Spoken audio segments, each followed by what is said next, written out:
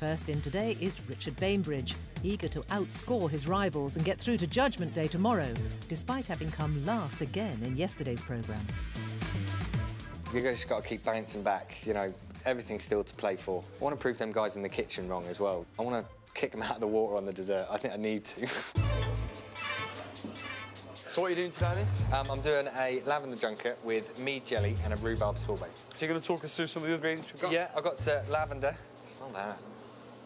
That's obviously from Blickling Estate itself. I'm using some rhubarb, and obviously the Norfolk mead, and I'm using some sea lavender honey.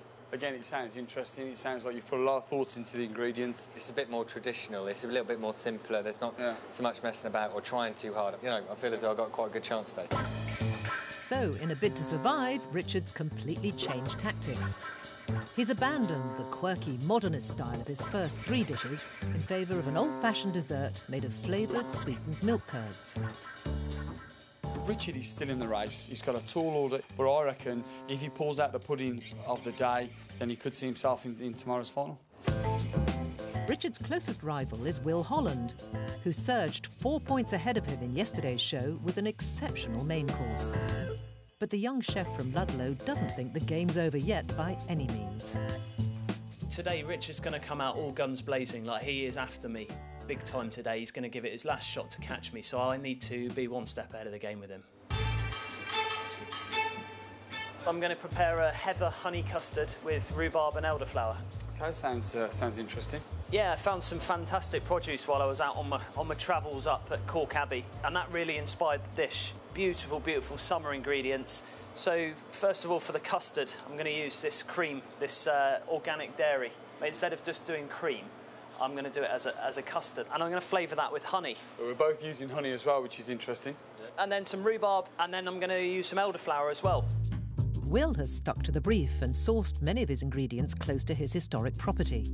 His dessert looks simple, but he's a highly technical chef, and there's more to this dish than meets the eye. Has Will made his life a little bit hard for himself? Probably, but if you want to win, that's what you got to do. Our third chef today is Daniel Clifford, and although he's in the lead, he has no intention of resting on his laurels.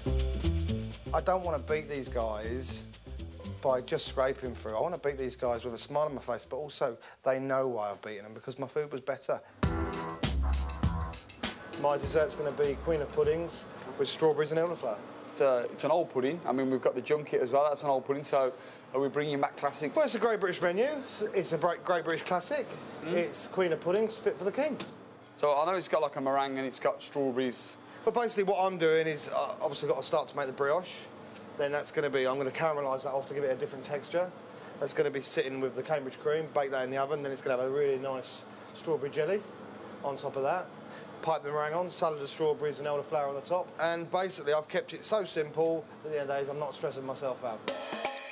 There'll be real pressure in the kitchen today because so much is riding on Glyn's verdict. I like the sound of the Queen's pudding with the meringue and stuff, and I quite like the sound of junket, Richard's junket, which is an old dish brought back. And again, Will's sounds quite tasty, so really I'm pretty torn by just looking at the menus, really.